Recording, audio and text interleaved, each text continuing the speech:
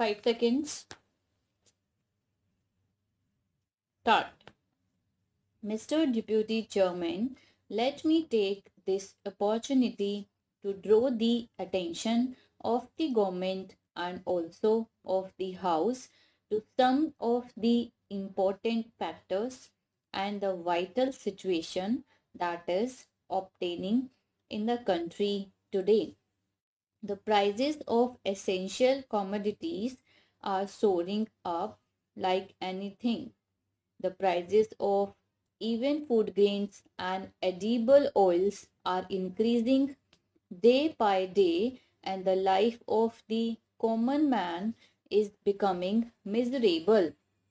There is no use of preaching to the business people, black marketers, and holders unless the government takes some stringent action against the black marketers and hoarders.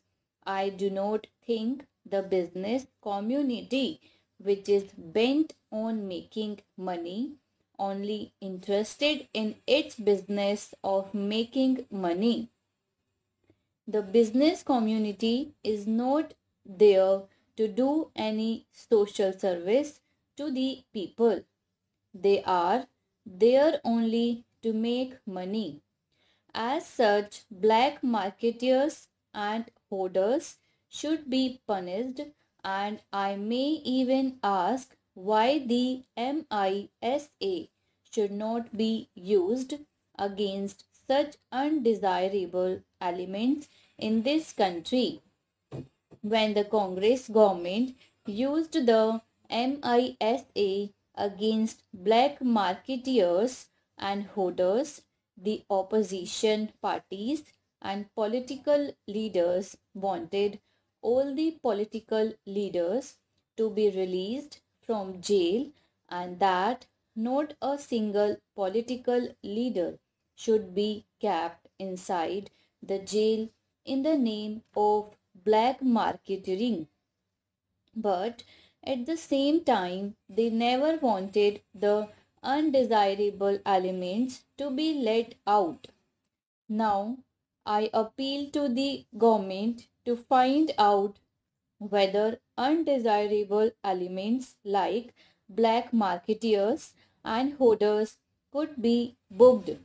At the same time, full liberty should be given to the courts of law, and the courts of law should not be closed to those people. Now we find Prime Minister of the country making appeals to the business people. But how long do you go on making appeals to them to lower the prices? So I appeal to the government to see that the prices of essential goods are reduced so that they come within the reach of the common man. Sir, the agricultural production is going down because the prices of fertilizers are going up.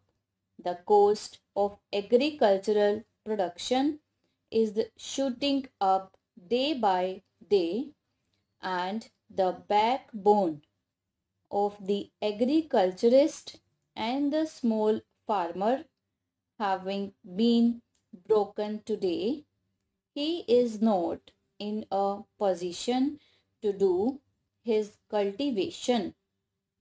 I say that the small marginal farmer does not get credit facilities from the government or from the bank.